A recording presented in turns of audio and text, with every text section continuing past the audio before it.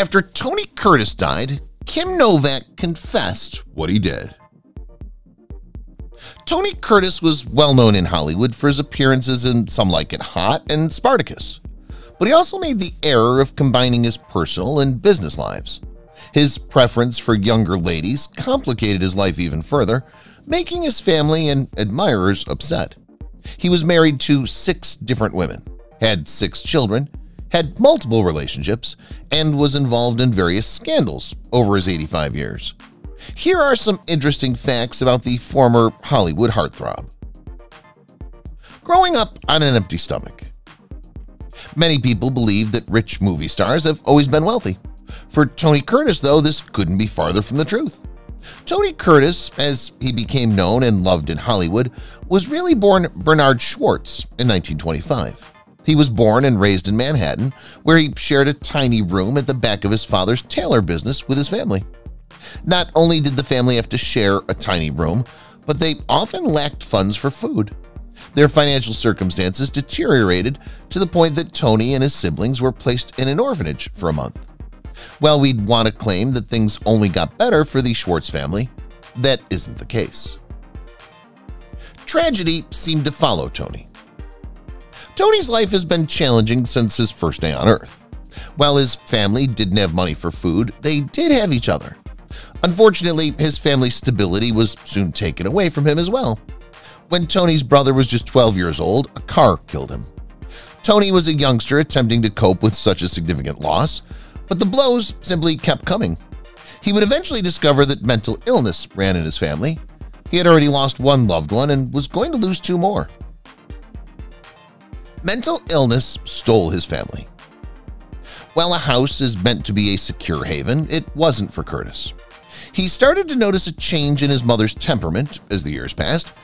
Tony remembered, "When I was a child, Mom beat me up and was very aggressive and antagonistic." He remembered his mother beating him innumerable times without completely knowing why. His mother was eventually diagnosed with schizophrenia. While his mother received the assistance she needed and the family recovered, tragedy struck again. Tony's sibling had inherited his mother's mental disorder and required hospitalization. He was saved from a different life. Growing up in Manhattan has its own set of challenges. When you combine that with the tragedy that hovered over the Schwartzes, you get one difficult kid.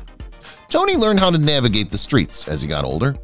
During his boyhood, he was a member of a neighborhood gang whose major offenses were skipping school and stealing from the local dime shop.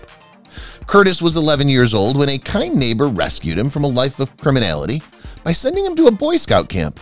He was able to work off his energy and relax there. Tony's previous conduct had often gotten him into deadly street battles, but he was wise enough to safeguard his assets, his attractive face. He was a good-looking adolescent who knew it was profitable. Saying goodbye to Bernard Schwartz. To help put food on the table, Tony found a job as a truck driver, but he knew that that wasn't the end for him and that greater things were on the way. As a result, he began attending acting courses. The dark cloud that was hovering over Tony's life appeared to briefly lift when a talent agent recognized him and contacted him. It wasn't just any old ordinary talent agency. It was David Oselnick's niece. Tony relocated to Los Angeles, changed his identity, and landed a deal with Universal Studios. His acting career began with fencing and riding instruction, as well as minor appearances in a few films. Curtis was pleased, but he was just interested in money and women's attention. He could never have predicted how huge he would become. Tony was nothing like they had seen before. Women were obsessed with Tony Curtis when he initially appeared on the scene. Why, you could ask? Our best opinion is that it was because Tony was unlike any other leading man in Hollywood. To begin with, he had large lips and blue eyes. He also introduced the market to a new, feminized masculine attractiveness by plucking his brows and taking special care of his appearance. Aside from his stunning appearance, Tony was known for his signature ducktail haircut. Tony made some stunning decisions over his career, but this hairdo was never one of them.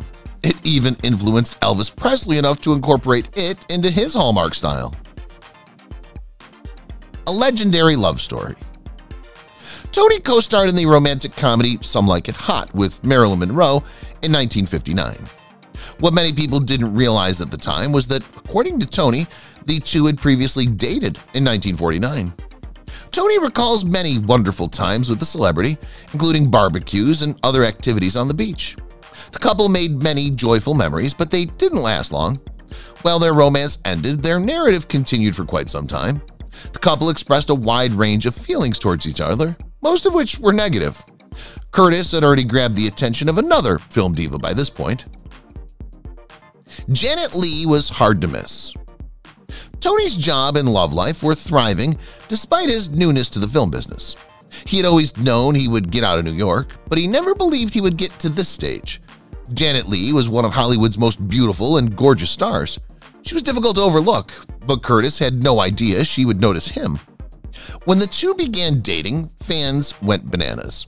They immediately became Hollywood's it couple and felt ready to take their relationship to the next level. Tony and Janet intended to marry, but there was a stumbling block. Their only option was to elope. Tony and Janet were madly in love and wanted to make their love legally binding. Curtis, on the other hand, was under contract with Universal International, and they weren't keen on the concept of marriage. They were, just not to Janet Leigh. Tony's attraction resided in his heartthrob image, and Universal International wanted him to marry co-star Piper Laurie. The business believed Tony and Piper might be Hollywood's next star pair and spent 3 days attempting to persuade Tony not to marry Janet. They threatened to send him back to his life of poverty in New York in order to halt the wedding. They forgot that Curtis had learned to never back down from a battle while living in New York. So, Janet and Curtis made a break for it and eloped, marrying in Connecticut. Tony found his sweet spot. The wedding pair returned to Hollywood after eloping to face their destiny. Their marriage, however, had the reverse effect of damaging their careers. The crowd felt that Leigh and Curtis improved each other. Curtis decided to try his hand at comedy about this time. He discovered his sweet spot and stuck film gold. People liked his sense of humor, but they eventually stopped laughing with him and began laughing at him. Curtis portrayed Cosma Baba in the 1952 film Son of Ali Baba. Tony's accent slipped during one of his lines, leaving everyone in stitches. He was intended to say, "Yonder lies my father's castle," but instead he uttered "Yanda" and "Fada." Although they meant no harm, the crowd made fun of Curtis. Curtis, on the other hand, didn't see it that way. His family grew twofold. Tony and Janet's little family developed swiftly, and after they were married for a few years, they just didn't have one kid but two, virtually back-to-back. Their family increased from 2 to 4 in a short period of time. Kelly Curtis was born in June 1956, and Jamie Lee arrived in November 1958. Tony's whole life altered in a matter of years, and he became not only a spouse but also a parent. Tony had previously excelled at everything he had attempted. Unfortunately, being a parent was not one of them. The film that changed his career. Curtis secured a main role in Some Like It Hot shortly after the birth of his second daughter, a role for which he became famous. Curtis portrayed a cross-dresser called Joe, or Josephine, in this 1959 picture. The picture was a smash hit, so much so that no one in the audience realized how much turmoil was going on behind the scenes. Marilyn Monroe was battling with a slew of personal troubles during the shooting and sometimes refused to leave her trailer. When she did, she would often cry before filming sequences. And while there was a rumor of tension between her and Tony on set, he later stated that it was all false and that his famous quote about kissing her being like kissing Hitler was taken out of context. According to him, the quote was sarcastic in response to being asked the same question over and over, and actually went, "It's like kissing Hitler. What are you doing asking such a stupid question to me?" Jealousy is an ugly emotion. Tony's marriage to Janet surprised everyone since he was renowned for being a jerk. Maybe she influenced him? Sadly, that was not the case.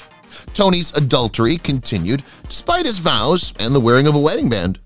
Curtis spent too much time at the Playboy Mansion during his marriage to one of Hollywood's most gorgeous ladies.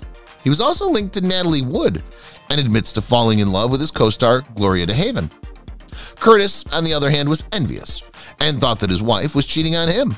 He often called her numerous times to see where she was and who she was with. He was certain at one time that Lee was seeing his close buddy and singer, Frank Sinatra. Janet, on the other hand, had taken her wedding vows seriously, at least for the time being. A scene full of controversy and drama. Despite his divorce, Curtis opted to focus on his career and appeared in the epic 1960 movie Spartacus. However, as with most things, controversy quickly ensued. Curtis and Laurence Olivier filmed a very contentious sequence in the film. The sequence in which the two lathered each other was full of sexual chemistry and suggested an attraction between them. The producers chose not to shoot the moment since censors would most likely cut it anyway. The decision infuriated Tony, and he pushed to get the sequence shot. To preserve the peace, the studio consented, and the sequence was filmed. They didn't inform the performers that they didn't bother with sound since it wouldn't be used anyway. Curtis's struggle, on the other hand, generated some concerns about his personal life.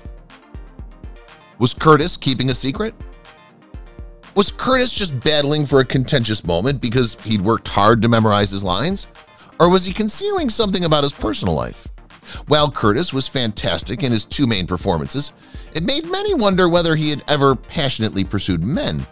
He had, after all, portrayed a transgender woman in Some Like It Hot and bathed with another guy in Spartacus. Despite the rumors and allegations, Tony denied being attracted to guys.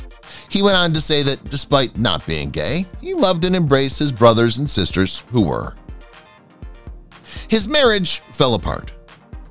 Curtis immersed himself in work instead of concentrating on his marriage and continued to accuse his wife of having an affair. After 11 years of marriage, Janet claimed to have had enough of his neurotic jealousy. It truly occurred after Lee insisted on fooling around with Sinatra behind his back. Lee and Curtis both realized their marriage was over and filed for divorce. Tony was exceptional at finding a rebound, as he was at most things in his life. He had no idea it would harm his reputation. Tony's will wasn't the only scandal. After the shock of their father's death wore off and fury set in, a shocking charge was leveled at the late Tony Curtis. Kim Novak, the star of the movies Picnic and Vertigo, gave it a performance in 1958. Kim alleged that Curtis drugged her at a party. He stated that she only had one drink before blacking out. When she awoke, she was naked and in her bed. She had no recollection of what occurred between the two instances and believes that Curtis was engaged in making that happen.